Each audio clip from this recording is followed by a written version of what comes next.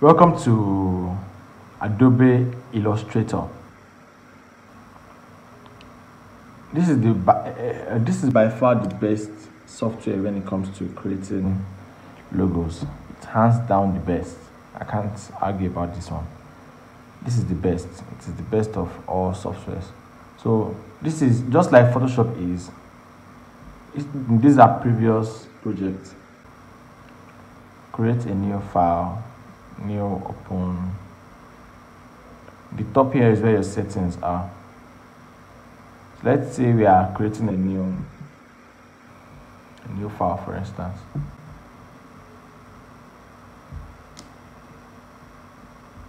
On the left hand here is where your tools are.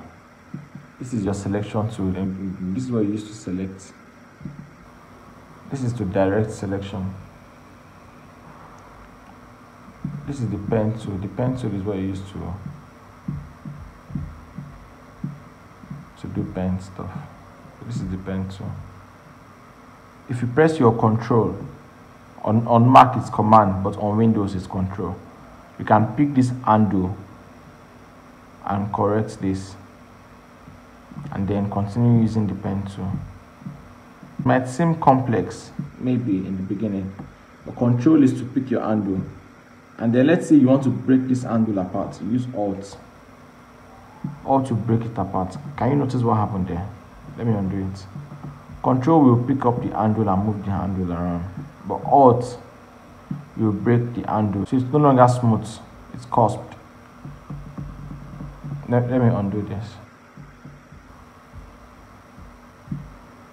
So let's say I want to create something like this, for instance. I hold my control, then I continue. What it is, I actually don't really have a big thing in mind to draw. Let's say this is too much, for instance. I can reduce it.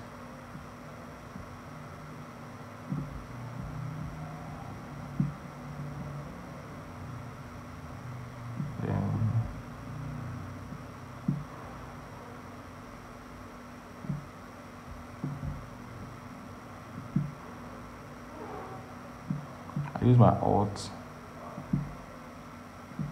Let's say I want to break this apart. Practice makes perfect.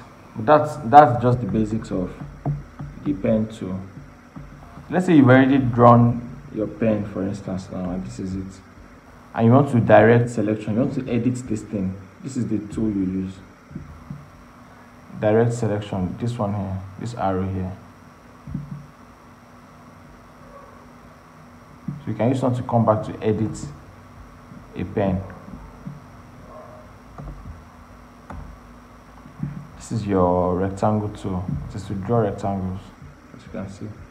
You can change the settings here on properties. You can change the fill to black. You can remove the stroke. Click on the stroke and remove the stroke. You can change the opacity here.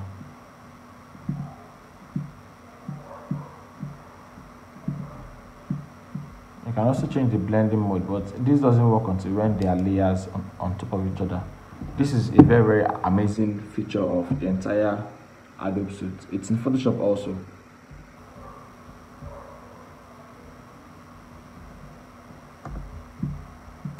You can also change this from rectangle to ellipse, polygon, star, or line. This is ellipse, normal, circle. Same way you change settings. This is your paintbrush tool. You don't really be needing this for logo, so we won't talk about it. This is your type tool. You use this to type text.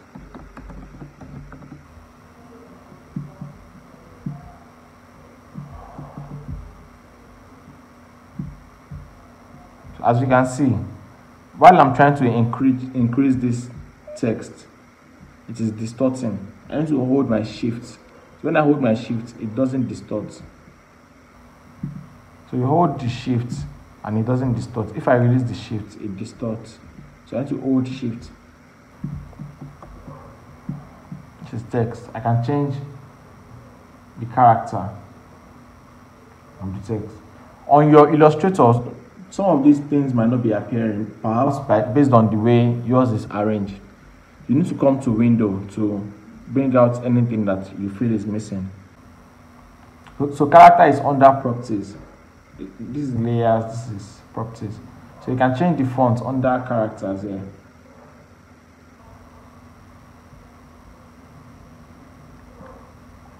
You can change the size. You can change the size here.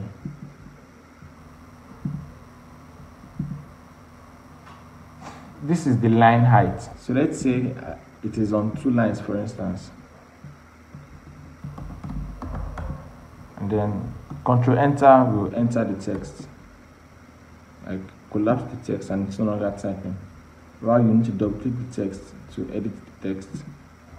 And when you are done editing, you Command Enter or Control Enter. This is the line height. You can increase or reduce the line height. Can you see it? Well, this is the character spacing.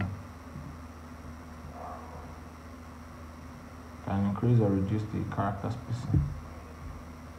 Paragraph, center, left, right, the normal paragraph. Palava. Let's go back to the left. So that's the basics. It's just to change the colors. This is to rotate the page. Eraser, shape builder. You might not be needing so much of all these tools, but gradually while you are getting used to the software, you will learn more about it. This is artboard. You'll be needing artboard because you'll be designing different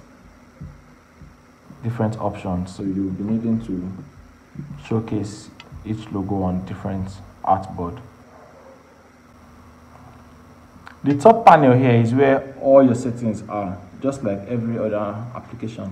File is where you open a new file, create a new file, you save your file, you export. This is export here. This is for exporting your file. You can use different ways to save your file, but I use this when it's multiple screens. Export for screens. Edit is to edit, copy and paste. Object is to interact with your object, basically. Your type is for your text. Settings that has to do with text. Selection, effect, view. The window is all of this thing on the right hand side here. This is everything here. You're all in your window. Your window is basically what the window looks like. This is the window. This page like this is the window. So if you are creating a new file, you just hit Command N. Then you type your size of everything and you create.